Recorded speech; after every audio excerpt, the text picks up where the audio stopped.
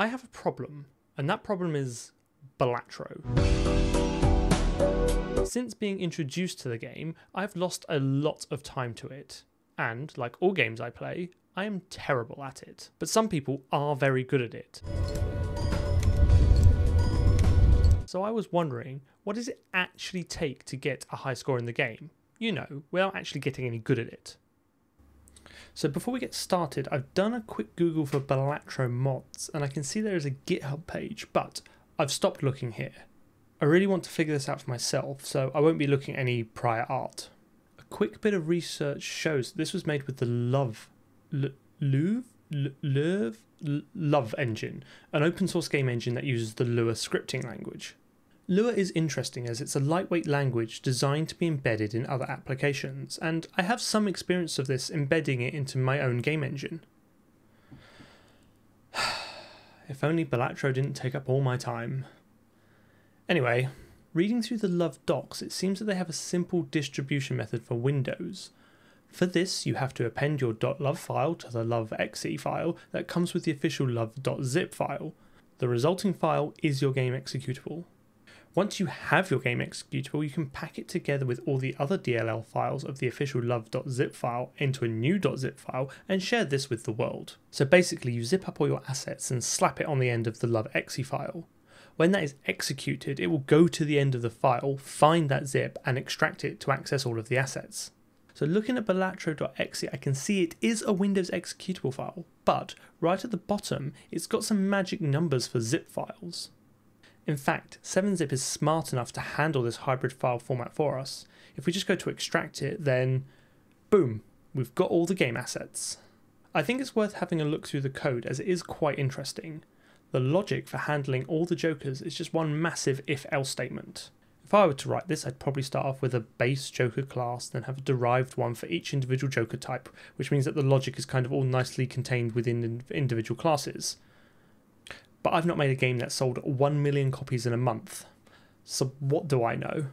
The code is quite easy to read, and at least it's not in Finnish. So we could just modify this Lua code to do whatever we want and repackage it up and then run the executable, but let's make things a little bit more challenging for ourselves. Let's see if we can inject Lua code into the game whilst it's running, so we don't even have to modify any of these original files. Let's start by writing an injector program. This will use the Win32 API to create a new thread in the game as it is running. We'll get this new thread to call load library, which in turn will pick up and load a DLL that we have created here. So in essence, we can create a new thread in the game running our custom code, and I'll leave a link to a video where I go into this in a little bit more depth. So what do we want our custom code to do? Well, we want to interact with Lua, so we need to take a little look at how that works under the hood first. Lua has a relatively simple C API, and the first argument to all the functions is the Lua state, which you create once at the start of the program. This contains all the internal gubbins needed to run Lua, and you can think of this as the this or self object in other languages. Now Lua is single-threaded, so each thread that you want to run Lua code in must have its own dedicated Lua state object, and all of these are totally independent from one another. But if we're running in a new thread, how do we access the Lua state object from another thread? I think the easiest way is for us to patch out one of the Lua C functions such that it saves off the first argument for us to retrieve. So let's give that a go. First thing we need to do is to pick a Lua C function that we suspect will get called whilst the game is running. So I've gone with Lua call, which is how you call into Lua from C. Next we need to allocate a block of read-write executable memory, the best kind of memory with no restrictions. And then we remap the code where Lua call lives to make it writable. And now we patch out the first 14 instructions with a jump to our allocated block. Okay, that works, but there's nothing in this new code block, so it just crashes. Before we patch out the initial instructions, we'll copy them over to our little block and then add to the end of that a jump back to pass the patch. So now when we call Lua call, we jump to our new block, execute the original instructions we patched out, and then jump back. This allows us to detour execution to our block and then resume as if nothing had happened. At the moment, our detour doesn't do anything interesting, but if we also copy in these instructions before we jump back, then we'll save off a copy of the ECX register, which is the first argument, aka a pointer to the Lua state. And now we just spin in a loop waiting for that to be set. And now we can program the rest of our DLL like any other code embedding Lua, using a Lua state as if we'd created it ourselves.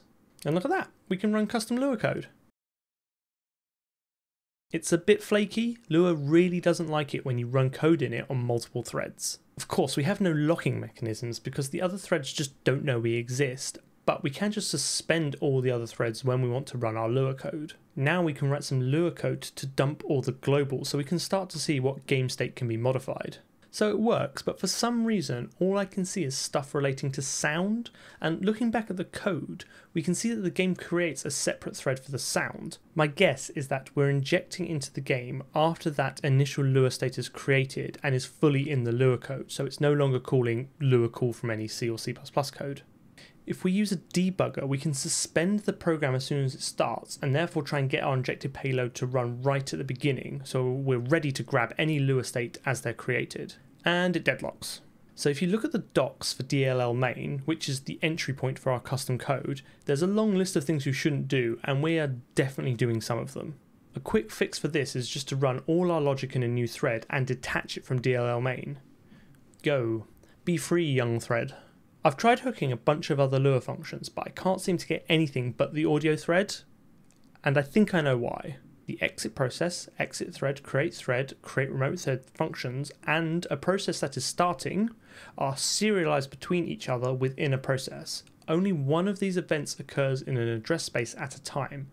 So even though I've smashed my thread into the process as soon as it starts, it's still serialized to happen after the program is initialized, which is presumably where this elusive Lua state is being created.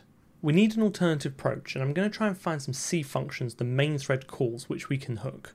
Now the game logic is all in Lua, so there's no point looking in the Balatro code, but if we look in the source code for love, we can see its main loop calls Lua x resume, which in turn calls Lua resume.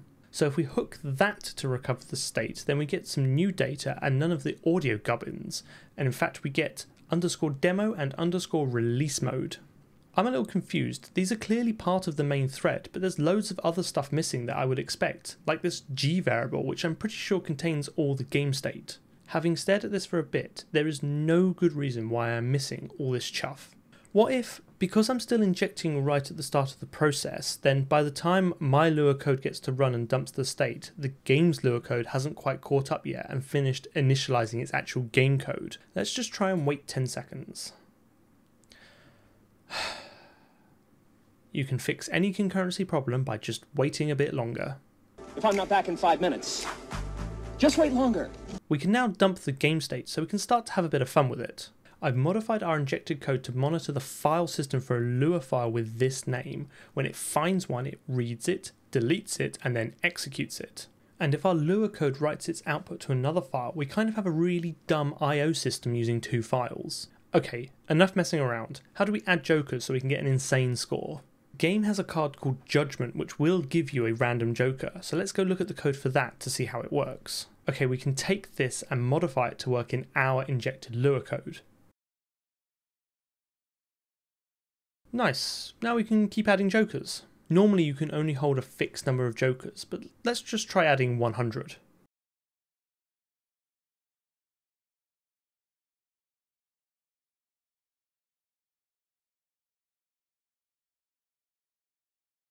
Wow. Nice. Okay, I think we can just keep adding more cards. Let's try adding 1000 jokers.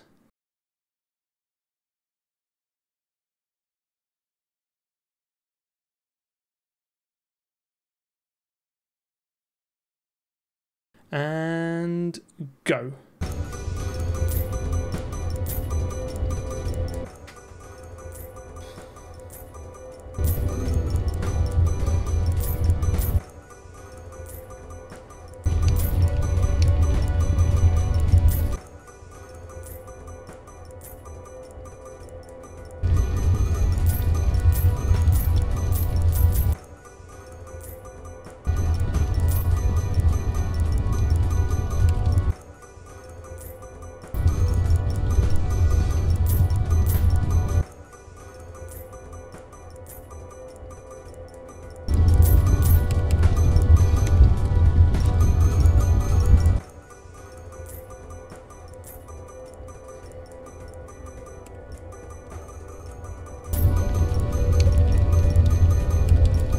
Nice.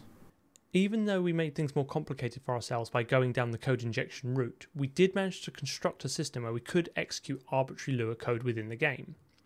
However, if you want to see more low-level game hacking, then check out this next video.